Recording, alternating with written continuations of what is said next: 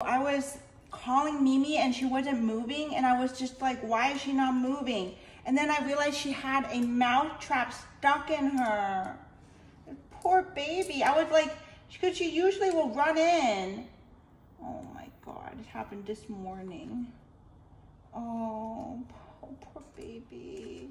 And initially her paw, these two paws were stuck. And that's why she was just sitting in the grass. And I'm just like, why is she just sitting in the grass?